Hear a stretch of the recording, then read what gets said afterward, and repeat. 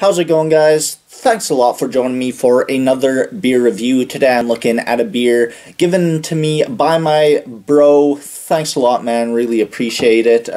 Yeah, today I'm going local again from Green Bin Brewing Company in Grand Prairie, Alberta. Today's beer is Twigs and Berries. It's a Haskap Stout, so a stout coming in at 6.2% alcohol by volume, brewed with Haskap berries. Never had one of them before, but I believe it's supposed to be like a blueberry, but with kind of a tart kind of flavor to it. So really excited to try it out. Really like berry kind of stouts, fruited stouts. So super excited to get this one cracked, poured, see how it is. Alright, the appearance on the Haskap Stout. A finger of a beautiful, compact, creamy, off-white, tannish kind of head sitting on a beautiful, just velvety, pitch black body. Really beautiful looking beer. Bit of carbonation going up the glass there. Wow, just an amazing looking head on this one. Let's get an aroma. Whoa. That is crazy. Yeah, tons of berry aromas right away. Yeah, getting like a blueberry compote kind of thing. And almost like some sort of syrup, like a maple syrup maybe, or like a pancake syrup kind of thing going on. Nice chocolate, coffee, typical stout notes, but that aroma is amazing. It reminds me a lot of Saugatuck's Blueberry Maple Stout. Yeah, that's an amazing smelling beer. Cheers, everybody. Frick. Yeah. I want like 12 of these in my cellar right now. This is great stuff. Wow, it's so flavorful, but drinks so easy. Yeah. The berry notes aren't quite as predominant as they are in the aroma, but still really beautiful sweet berry kind of flavors, some nice tartness to it. Getting a beautiful, yeah, like a slight syrupy, like a breakfasty kind of feel to this one. A really beautiful sweetness to this beer.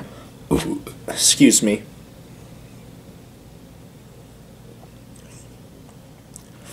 Some nice bitter, dark chocolate kind of flavors. A slight like cherry kind of thing going on, like a sweet cherry, but a dark cherry as well.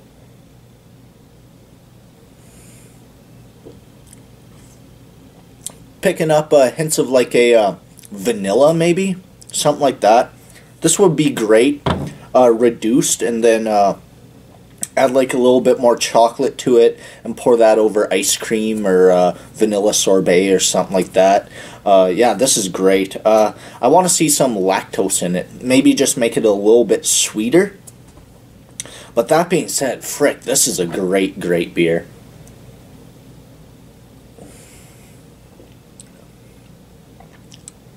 Yeah, it's blueberries, or I guess Haskap berries. It's got that sweet, syrupy, just beautiful flavor to it. Getting a really nice amount of, yeah, like a dark chocolate, a like slight cocoa, some hints of coffee in the background. Really beautiful stout. Yeah, that's awesome. There's very little I would change about this beer. I mean, I personally like my stouts a little bit sweeter. This is a sweet stout, but just a little bit of lactose I think would just bump that up a bit. But that being said, frick, I'm just nitpicking. I'm just being a beer snob at this point. And yeah, that is a fantastic beer. Can't believe stuff like this is coming out of a northern Alberta brewery. Green Bin Brewing's Twigs and Berries Haskap Stout. Yeah. I've been loving their beers. I've had 5 now and just really digging them. This is my favorite by far. I mean, this is what I want all the time. Like, yeah, this is the perfect winter beer. It's perfect Canadian beer. Like, it's just got that, it just reminds a person of Canada, like breakfast in Canada. It's awesome. Yeah, as a rating on this one, I'll go right around a, like a straight up A on this one.